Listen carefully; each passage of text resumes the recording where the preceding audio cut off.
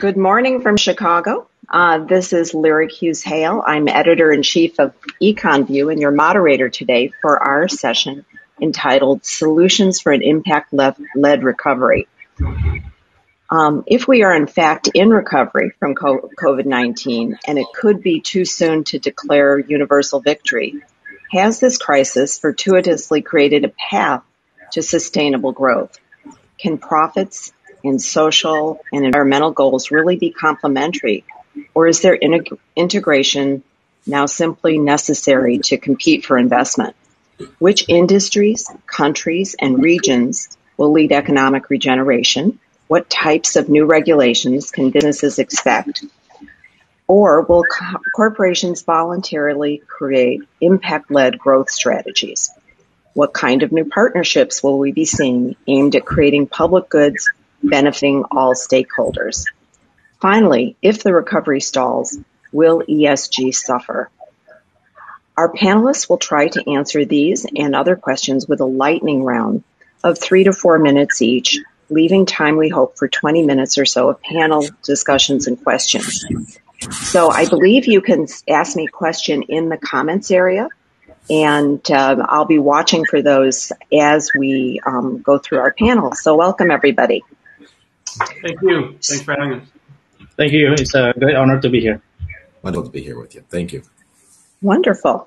So we had planned to start with Payal, but she is not here. So Ivan, is it okay if we start with you then? Yeah, sure. In order. Okay. So I will briefly introduce you, and you please correct my pronunciation, Sure. if necessary too. Ananda Setiyo, Ivannanto, is director of A-Wing Group in Indonesia. However, he is now, I believe, in Japan. Is that right? Yes, that's correct. Okay. And it all starts with energy. I think everything in the world runs on energy. Can you tell us about your efforts in this area? Right. So yes, my name is Ivan from A-Wing Group, and we have been 12 years, almost 12 years in renewable energy as our main business. Although we also have some ventures related to waste management, dental healthcare, and also food business, among others. So perhaps I would like to answer the questions that you gave to us from the energy perspective. So I believe that because of the COVID-19, there is a new path to sustainable growth, and this is what that we also experience, especially in Indonesia, where the country where we are trying to focus our mainly of our business activities, in which before the discussion about ESG, SDG, about circular economy, renewable energy was not that of a mainstream before actually COVID-19 happens. It's only like within the small groups of people, and only a few people or a small circle that actually discussing about this issue intensively. But thanks to COVID, actually, this is kind of a blessing in disguise. Well, first of all, we enjoyed a more blue air in Indonesia. We can see the mountains that usually covered by smog, and we becoming more aware about the issue of climate change. And for, I don't know in other countries, but in Indonesia, we do love to have webinars almost every day, and it's quite interesting, and it's quite thankful to see that more and more conversation related to climate change actually is coming into the picture. So there I see that it really opens up sustainable growth pathway and make it this issue to becoming a more mainstream in Indonesia. And does profits and social environmental goals is it able to compete, and how is it being integrated? I think now, because of the discussion about climate change and the environment and renewable energy is becoming more mainstream, then I think there are more and more ways on how we can able to integrate profit with social and environmental benefits. But the problem is we are not used to provide or to have such a policy where we gave significant incentives towards environmental efforts, and not mentioning to reduce carbon emission, etc. So now the dialogue is there, it's happening, and we just need to make sure that we're able to do the right thing with the right support. And industries like us, for example, in renewable energy, can actually thriving, especially preparing for the new economy post COVID. So I think renewable energy in this regard is becoming a more spotlight from a lot of stakeholders in Indonesia, especially from the government. And we are hoping that we can roll the major significant changes in the regulation to really push renewable energy to move forward. Even ourselves, we have 551 projects, 1.9 gigawatt, which requires $4.9 billion now in the pipeline, that we hope that we can work with overseas investor international support to bring all of this project online. So that's why becoming part of this Horasis community is really a great experience for us to gain this support. And hopefully we can be part to provide solutions that can be impactful towards the recovery, especially for the economy in Indonesia, cooperating with our international partners, including Japan and other countries, including UK, and also other countries that now we are working together for a better environment in Indonesia. So that'll be my first take on the discussion. I'm looking forward to discuss and hear from all of you today. Thank you very much. Thanks, Ivan. Appreciate that. So next, Nicolas Michaelsen, who is Chief Executive Officer of Matero. And Nicolas, you are now in the UK, or where are you talking to us from? Lisbon, I understand, right? Yes, I'm actually in Lisbon, but the firm is headquartered in London. Okay, wonderful. So can you talk to us about, we had a little bit of a discussion offline about investing and how you see investing in this new sector. How does this affect your investors and your perspective? How does ESG affect what you do?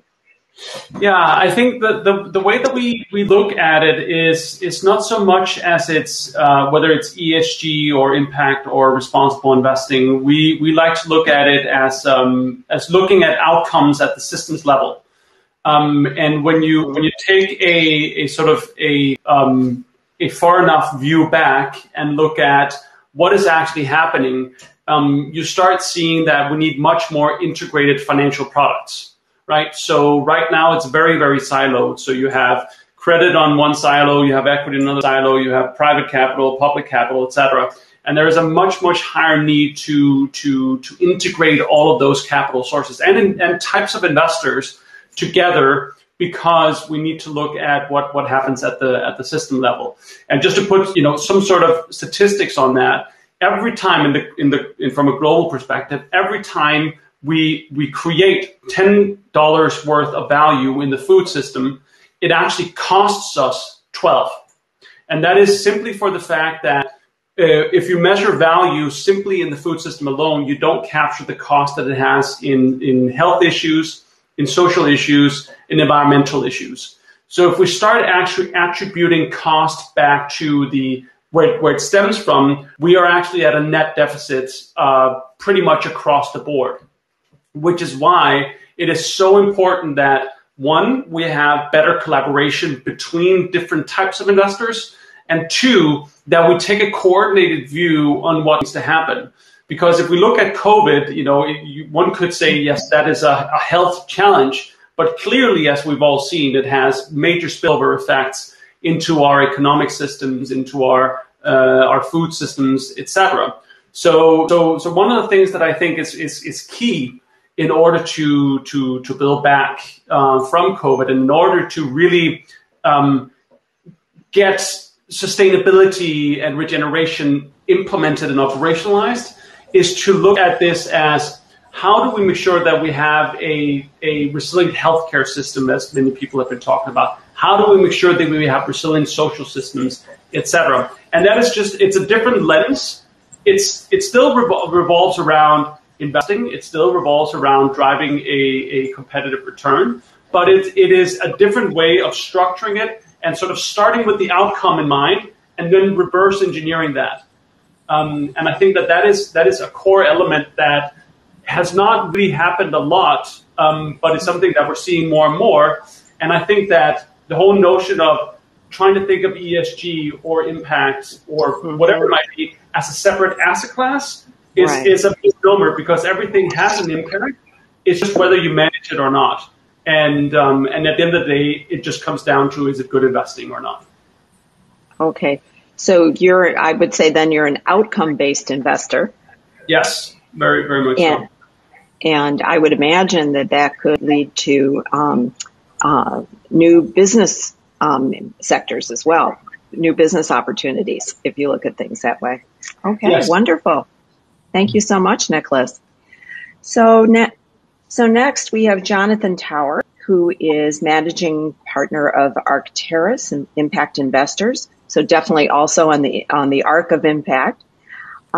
So innovation, one thing I find quite interesting is this idea that innovation is not just talking about silos in Silicon Valley, but actually innovation can take place in many different areas of the United States, for example, or all over the world.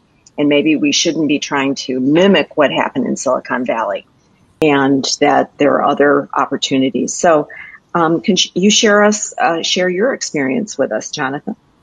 Good morning. Good morning, Lyric. It's great to be with you here today, and thank you again for hosting us. This is really a timely topic for Arctaris, and I think for the global community, because what we've seen happen here is COVID has accelerated, of course, many bad things happening, but it's also accelerated some good things happening. Arctaris has been in the impact investing space for 12 years now. We've launched 6 funds. We focus exclusively on underserved, under-resourced communities and underrepresented entrepreneurs. So what does this mean in practice? It means U.S. inner cities and very low-income rural areas, plus diverse entrepreneurs who start companies and create the drivers of healthy living wage job creation in inner cities. Why this matters is really the substance of recovery. Sure, the stock market has recovered in certain sectors. Certain real estate markets have recovered. Jobs have recovered in certain sectors, and in others they haven't. And those sectors, those parts of the country that have lagged in the recovery, they will continue to do so unless we can help them move forward. So the key elements to this are really jobs, healthy living communities, and also access to broadband data. And that's really what we invest in. On the job side, we invest in operating businesses that'll create 100 to 1,000 new living wage jobs in an inner city or targeted rural area. Often this happens in a place that has lost its major employer or it's lost its major industry. Think Detroit and the gradual and then sharp decline of automotive jobs and recent resurgence. We invested in a lot of companies in Detroit that would be able to help replace the jobs that were coming out of automotive over the past decade. In rural Maine, the largest employer in a particular county was a ski mountain that shut down for 6 years. Reopening the ski mountain, bringing people back to work, and helping to support growth and regrowth in the community was key.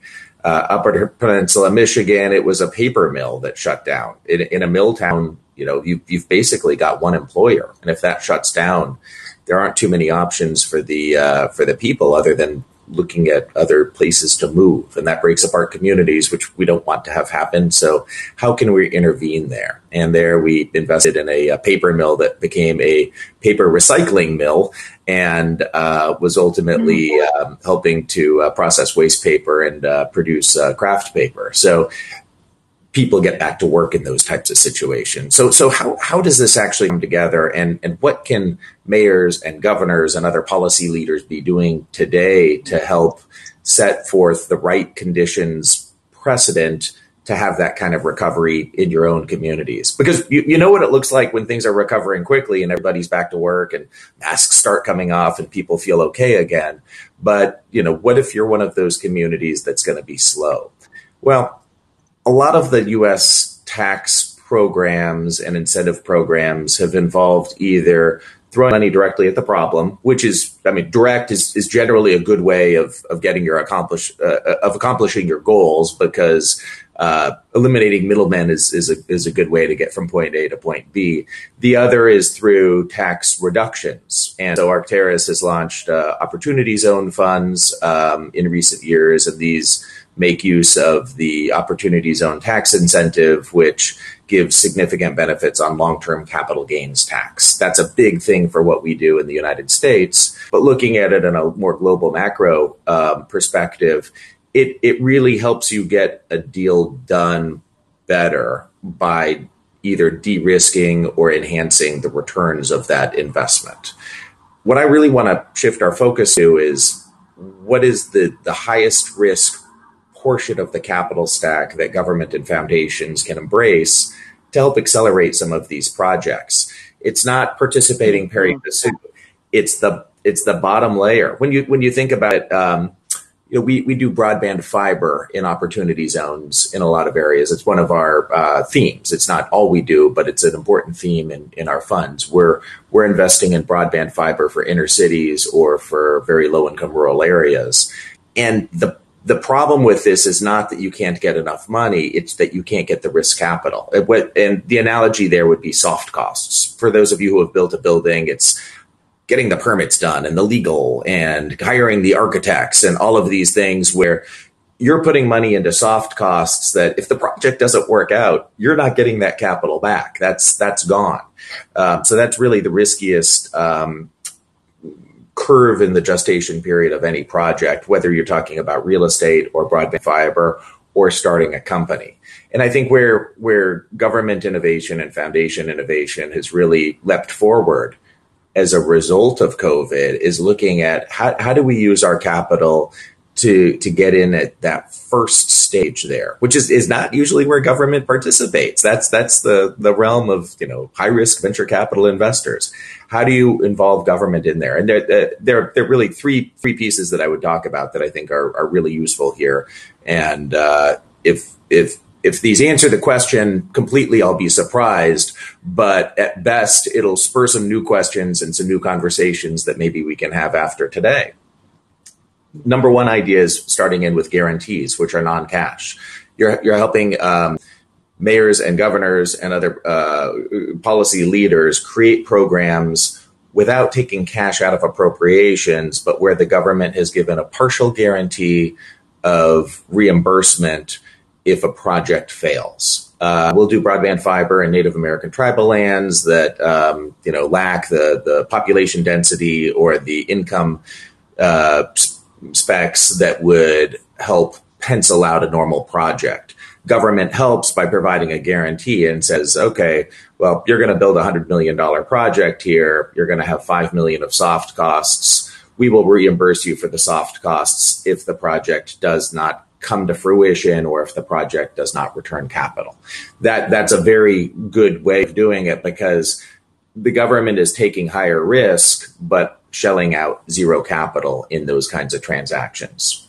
The second, and we see this more with foundations, but I think with some of the American Rescue Act and the CARES Act and the Infra Act that have come out of U.S. Congress recently, you'll see more of it on the government side. But this is really leading in on the front side by putting capital in. When foundations do this, it's called a program-related investment. They're making an investment whose return of capital is junior and subordinate to those of the other investors. So the government is actually agreeing to take more risk than all the other people around the table. And we're big proponents of this methodology, and there's nothing specific about it. It has to come from this kind of legislation or this kind of foundation.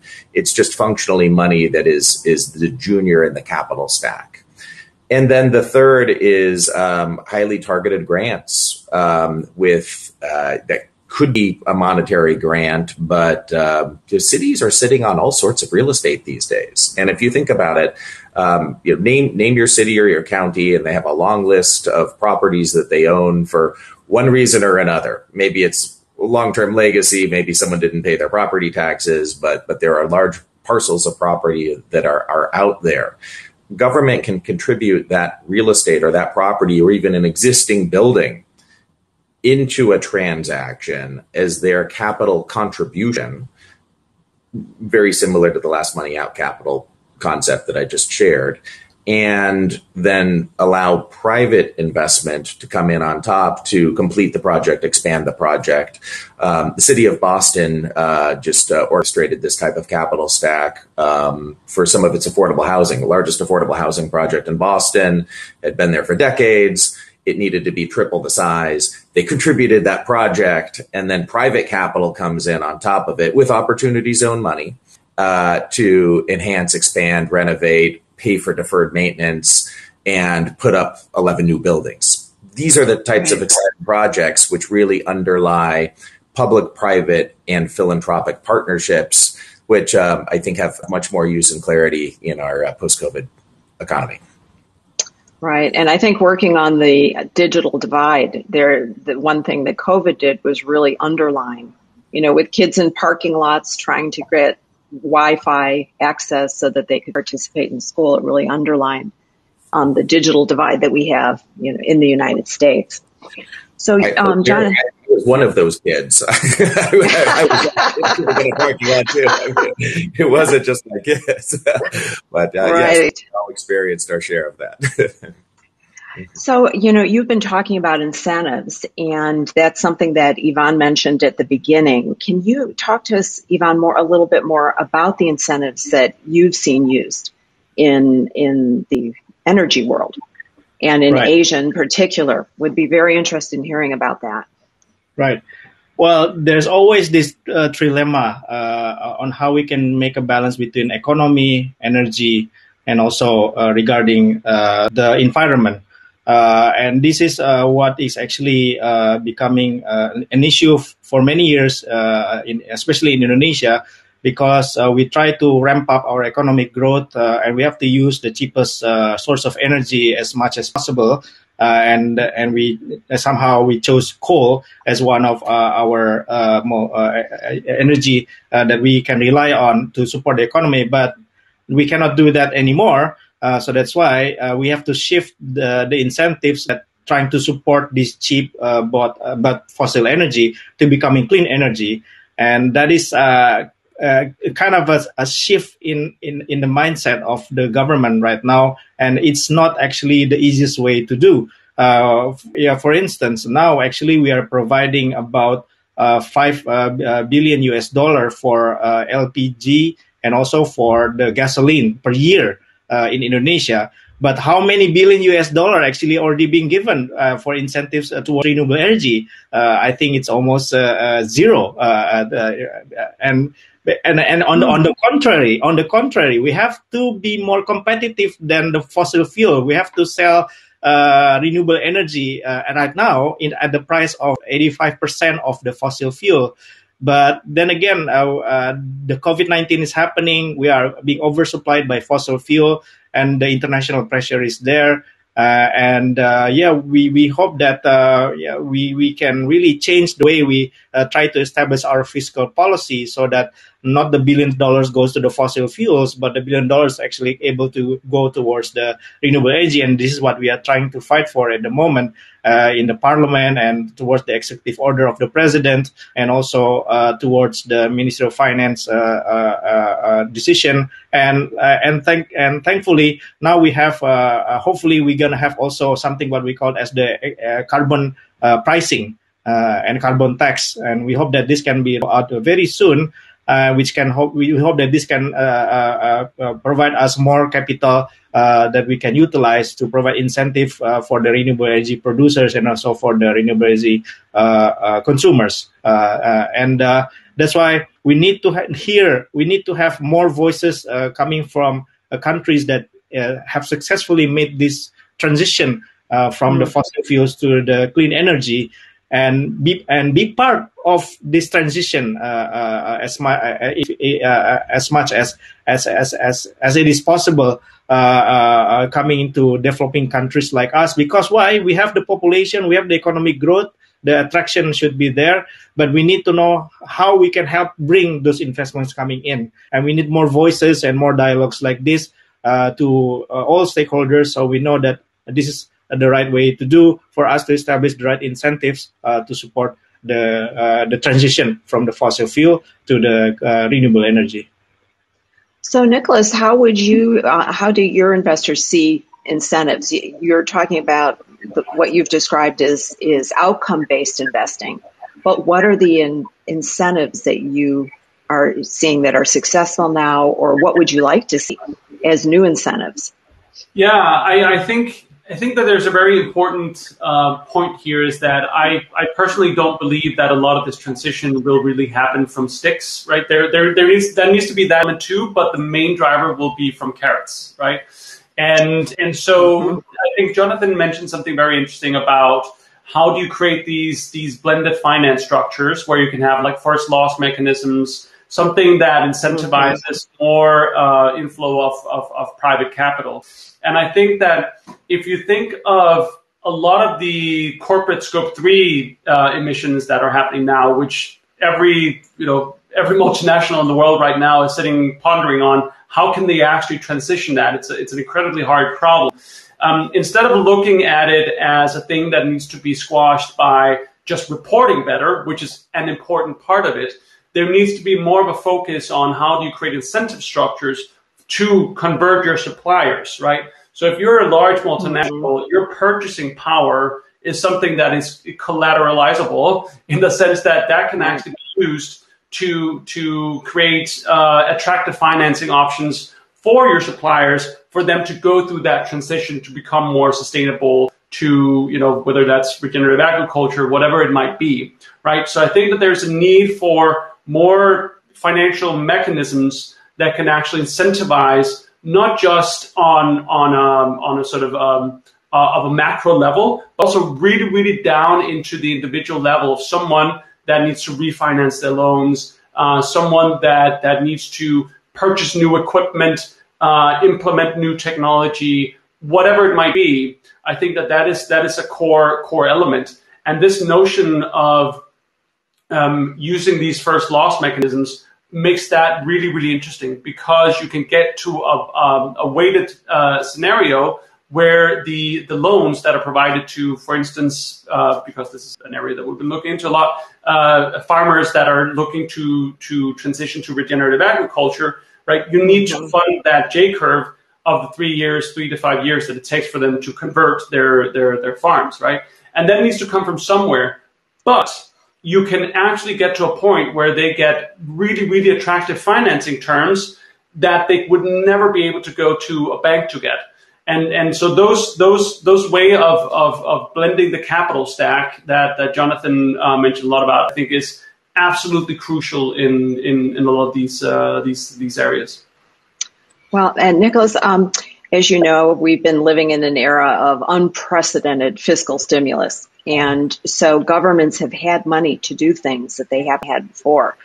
But and now we're seeing signs of inflation, and there is a lot of talk, especially in the United States, of, you can tell I live in Chicago, sorry, in the background.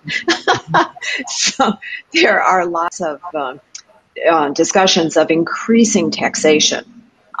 So is this something, increased inflation, increased taxation, some kind of slowdown in the fiscal stimulus? Is this something that concerns you? Not today, but next year. Yeah, I mean, of course, that has tremendous effects on everything, and especially when you're looking into private markets, right? That will just have a big impact. But I also see that on the flip side, where if there are more of a carbon tax that comes into play, if you can balance the carrot and the stick, I think that is what we need to kind of to get to, because just investing in new technology alone won't do the trick, right? We can run around and play. If you're familiar with that game Whack-A-Mole, where you chop on one mole and then 5 others pop up, and that's kind of the same thing that we keep doing over and over again, where we focus our way into something in an area, and then we don't see sort of all of the other things that are popping up, right? So it's not that it's either or, it's both and. That's the way that I tend to look at it. Okay, great. And Jonathan, what do you see as your greatest obstacle? We've been talking about opportunities, incentives, and I've kind of segued into maybe some issues that could cause slowdowns in everybody's objectives. But what is the biggest obstacle that you face in terms of the goals you have? Well, an obstacle that we experience weekly and sometimes daily is just shifting this mindset to what I think is a new modality of cooperation between government and for-profit enterprise. There's something anathematic about companies taking money out of their profits to do something that is fundamentally good for communities, but runs counter to shareholder incentives. And obviously, we're trying to change that lean. In government, there's a general reluctance to put government resources into something that might result in profits for shareholders in a company. And how do you match these two concepts together? One framework I'd suggest for the government side is to say, look, if we're providing a guarantee or we're providing true subsidy capital to make something good for your project happen, we're paying for something, then we want a community benefits agreement. You're getting all this government money to build something.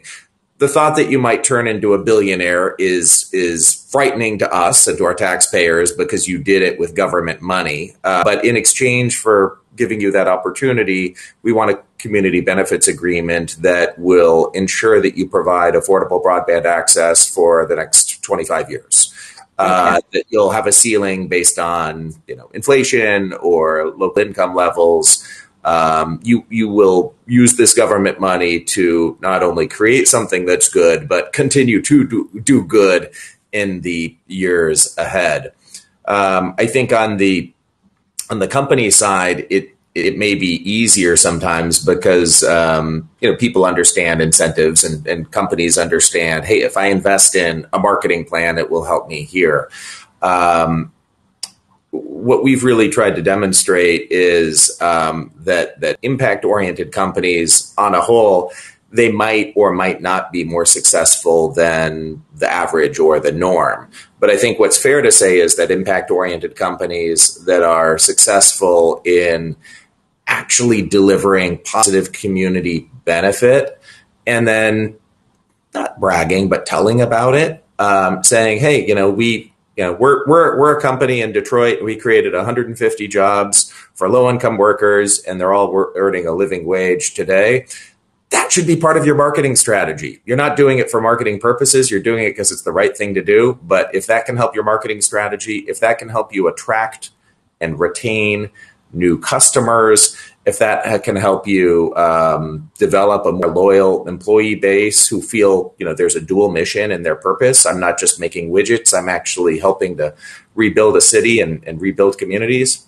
I think that companies that are able to explain that and provide an articulate narrative in the way that government has always done is it's the uphill battle, but it's the right path forward. And we're trying to help companies think about how to articulate that. Wonderful. Okay. And same question for you, Ivan. What are your biggest obstacles?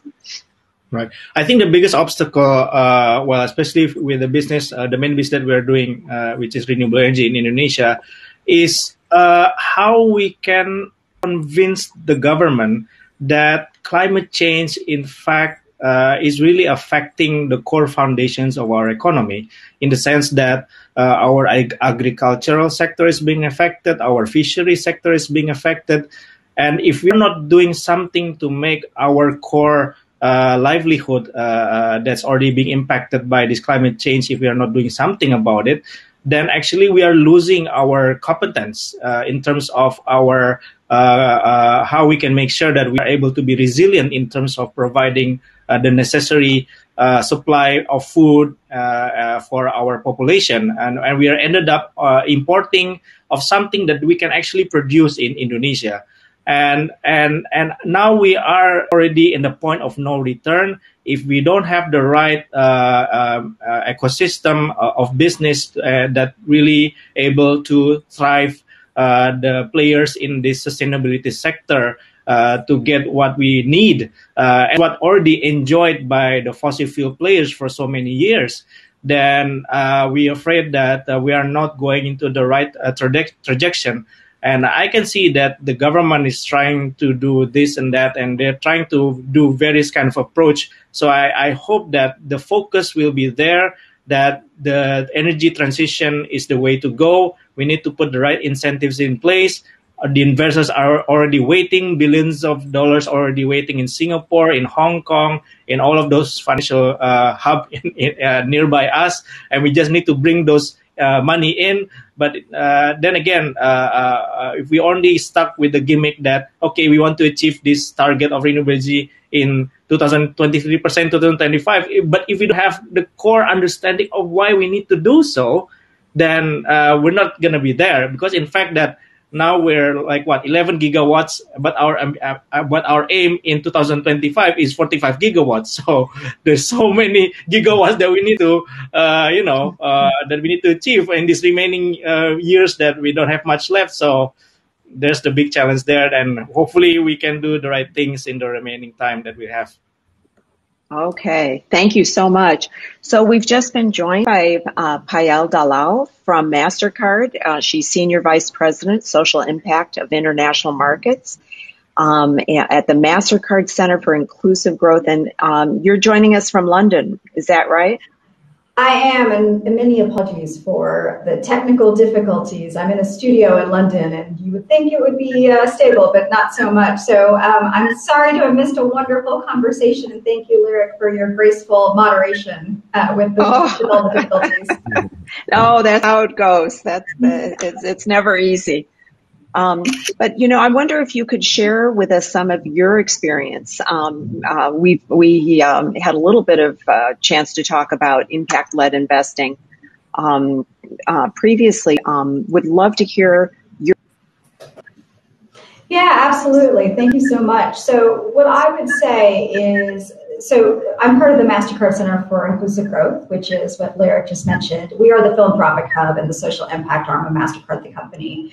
And, I would say that the pandemic has exacerbated all of the inequalities that we have seen and has really brought to light what we need to work on as an impact sector.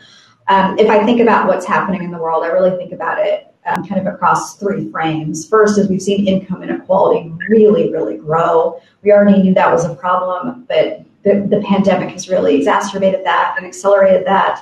Second, information inequality has become increasingly an issue. People don't have the same levels of information and access to data.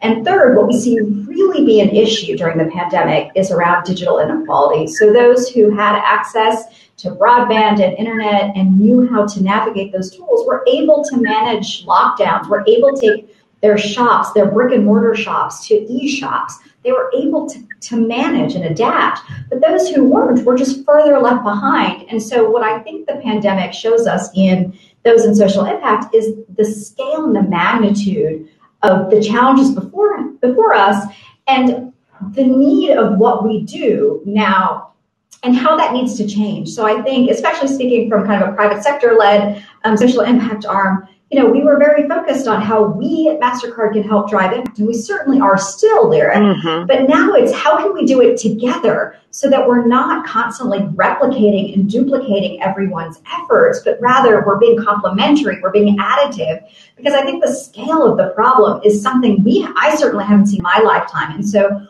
the normal ways of driving social impact, the normal ways that funders and donors work with grantees and implementing partners, all of that needs to change. And what that I think really, really forces us to do is think about how we think about innovative partnerships going forward and how we do philanthropy differently. So it's a whole different world is what you're saying. And we need a new set of operating instructions.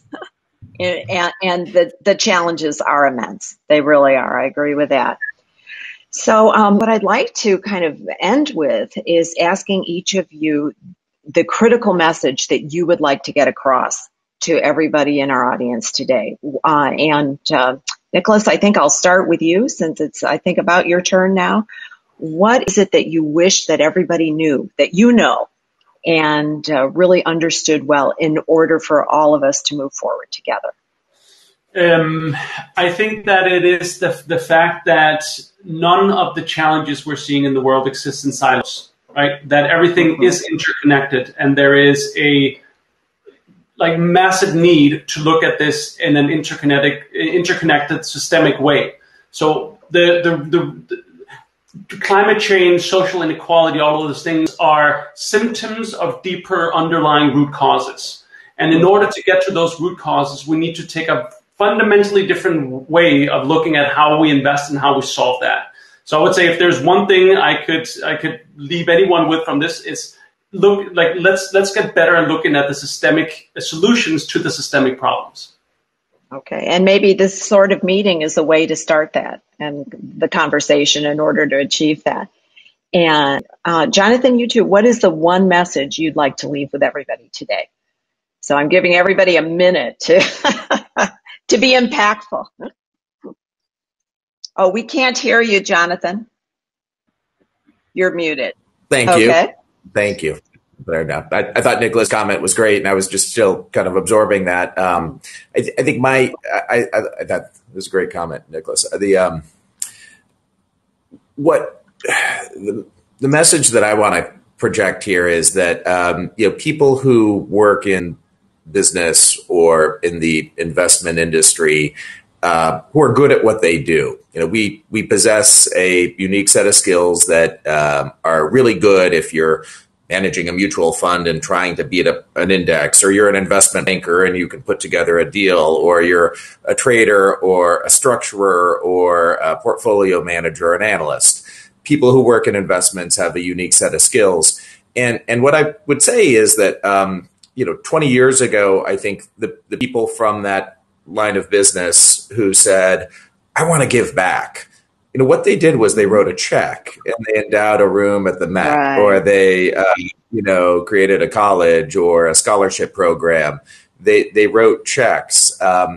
And some of them said, hey, I'm going to go one step further. I'm going to go run a foundation. I'm going to run a nonprofit. I'm going to do something. And I'd say the people who wrote checks, great, keep doing that. The people who went and ran foundations, maybe not. As a career coach, I'd kind of say what made you good as an investment banker will make you awful running a foundation. Your elbows are too sharp, impatient.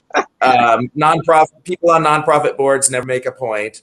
You will get frustrated. And I'd say, think about what you can do as an investor to get back into the community and say, okay, I'm going to start an investment program whose outcome and whose goals are focused on community improvement, right, as opposed to making another IPO technology company or, getting another deal done or making a logbook happen. And these are the kinds of things that we're really trying to project today. And Yvonne, same question for you. Your message for everybody today.